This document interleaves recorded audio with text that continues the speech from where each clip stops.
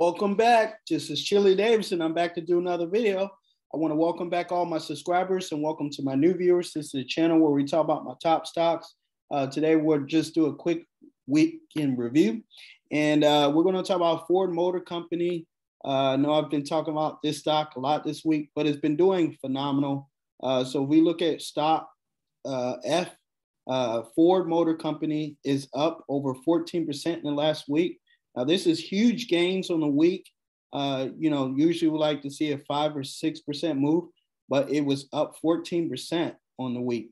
We know Ford Motor Company is coming out with the electric F-150 called the Lightning truck, and it has a 52-week high of $24. Now, if you watch my channel frequently, we do look at stock forecasts. We look at tip ranks from time to time. And we know that the forecast price target for the year, it was actually $25. So it's already hit $25. If you look at the new price target, it has since been raised to $32. So the high price target now is $32. But I'm still going to say conservatively, let's keep it at $25. Look for a pullback soon, hope for a pullback. And that way you can get into this stock if you haven't already. So Ford has kicked off the year at a phenomenal pace. Like I said, over the first week, Ford is up over 14%. The next ticker symbol we'll talk about today is DE, or John Deere. Again, John Deere is a brand of Deere and Company, American manufacturer, agricultural machinery and heavy equipment. And we do know that Deere is going into the autonomous tractors selling business. So it's doing great in this market. They are up this week over the last 5 days, 10%. So that is awesome to see John Deere. They have a 52-week high of $400. So it looks like if they can get back up there, that's a nice little $22, $23 profit margin in there for you. Also, it has a 52-week low, 278. So if this thing pulls back, you still got a lot of room for it to grow. Again, John Deere, is doing great. It shows here, if you read some of these articles, SDA developers, the latest company diving into the autonomous driving is John Deere. So Deere has so much cash. This article is seeking alpha. So there's quite a bit of news out there. John Deere, just check the news articles here through Google, and you'll see why investors are buying into John Deere. Also, they do pay a 1.1% dividend, so check that out as well. And then next stock to talk about for the week is ConocoPhillips. ConocoPhillips over the week kicked off the week up 11%. So again, just because in general the market was down does not mean there's a winner out there. So John Deere over the last week was up 11%. And if we look at the 52-week high, now this thing is hot. The 52-week high is $80.93. So I would just look for a pullback. Maybe if you wanted to get into this stock, this thing is hot. It's at its 52-week high of $80, pretty much like Ford. But with Ford, I know they've already done a new upgrade. If you look at it now, there's people saying Ford can go to 32. Let's take a quick look at where ConocoPhillips price target is for the future. And looks like the high price target on ConocoPhillips is 117 now. I was still, even though it says 117, I would still wait for a pullback if you were looking to enter in the ConocoPhillips. But again, we do know this week a lot of stocks got hit, but energy stocks right now are actually doing well. So check out ConocoPhillips, ticker symbol COP. And then our next stock talk about today is an ETF. Now, an ETF, it's a couple of companies, collection of companies. So ETF, Vanguard 500. Something I wanted to show you about ETFs, or they are great.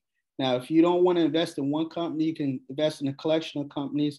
And this one is tied to the S&P 500, the Vanguard 500. Now, look at this. Now, over the last week, the Vanguard was down 2.13% over the week. Now, Now, it may look tough the short term, just like we had a really rough week. If you looked at the major indexes, the Dow Jones Industrial and such. But if we look at the Vanguard over the year, they have an excellent gain of 22%. So if you're new at investing and buying a single stock seems complicated, just look at some of these ETFs. We had the Vanguard 500. The ticker symbol is VOO, and you can purchase it on any platform, whether you're on Robinhood or you're on TD Ameritrade or any of the other popular platforms. These are great. You're not going to see, in the short term, you're not going to see huge gains, but you will see a conservative gain over the year. So this is something, if you're new in investing, I usually try to tend to invest in dividend stocks or ETFs. So a good dividend paying Vanguard is the Vanguard 500. And then the next ETF I wanted to talk about today was VTI, another Vanguard. And again, as you can see over the past week, just as much of the market was down, so was the ETF. But again, if we look at years past, can't look at year to date, we're only into 2 weeks, so it's not going to show you much there. But if you look here, year to date, again, over the past year, the VTI or the Vanguard total index fund was up 18%. So these are the type of ETFs, a collection of stocks you want to get into if you're pretty new at investing. Another one that I'm following is JEPI. This is the JP Morgan Equity Premium Income ETF. Again, if we look at the short term, they were down 1% for the week, but for the year, they were up over 12%. So again, check out some of these ETFs. These are great foundational investments you can make if you don't want to risk the money to go into a pure stock, if you don't know enough about the stock itself to make a guidance. But one more stock I wanted to talk about this week was BAC, or Bank of America. Bank of America was up today, or Friday was up 2.18%. And over the week, they were up 9%. Again, so these were 3 stocks that were up. If you watch my channel, you know I talk about ConocoPhillips and some of these banking stocks. Bank of America, I've done very well in Bank of America, and I can't complain. Again, they have a nice chart as well.